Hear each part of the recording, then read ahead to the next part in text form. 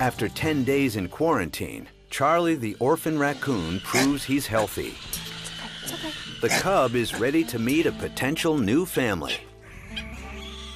It is crucial for his life that he has siblings that he can learn with and eventually be released with. What's all that carrying on? I have two groups of raccoons. The bottom group of raccoons are slightly older than the top group. The single raccoon is in the middle of both of these age groups.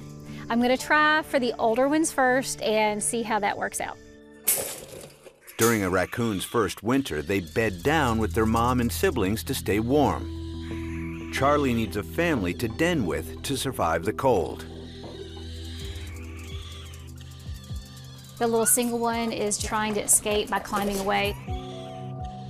His instincts are to make himself sound a little bit scarier than he actually is. I just don't feel comfortable with what I'm seeing. He's an intruder and he's not welcome there. I have decided to move him upstairs. If this group of raccoons do not take to the little single raccoons, I'm in trouble. I have no other raccoons to place this with.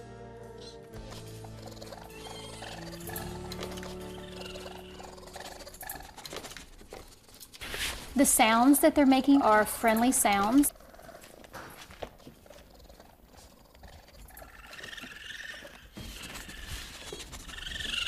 This is much better family dynamics.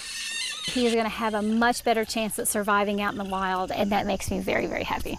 Sibling harmony is a good start, but Charlie and his new family have a lot to accomplish. With autumn fast approaching, the cubs must develop hunting skills so they can fend for themselves. You're welcome. You're with the right family now.